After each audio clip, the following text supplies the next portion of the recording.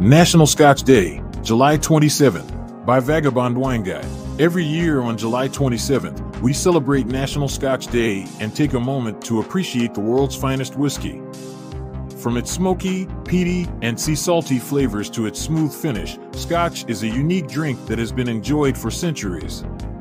Today, we celebrate Scotch in all its forms, from single malt to blended, to the Highlands and Isles of Scotland. So, let's raise a glass and toast to National Scotch Day. Since Scotch is protected by law, specific guidelines must be followed when making it to be labeled as Scotch.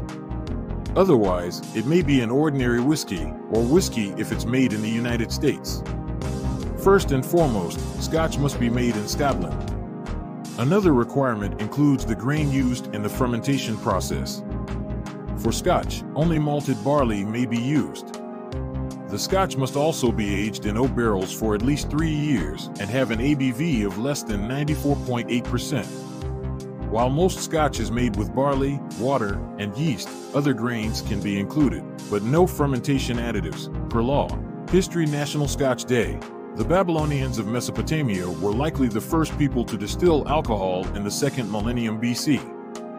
At the time, it is likely that various perfumes and aromatics were most often distilled. The earliest records of the distillation of alcohol for the purpose of drinking date back to 13th century Italy, where harder alcohols were distilled from wine. Soon, the practice of distillation use spread through medieval monasteries and was used largely for medicinal purposes, such as the treatment of smallpox and other illnesses.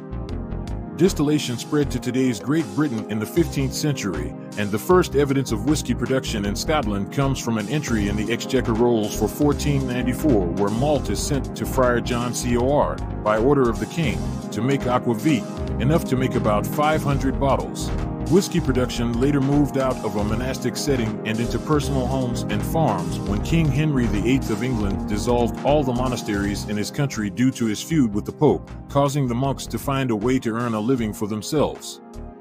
However, the distillation process in those days was much more basic than it is today, and the whiskey itself was not allowed to age, meaning it must have tasted much more raw than it does today.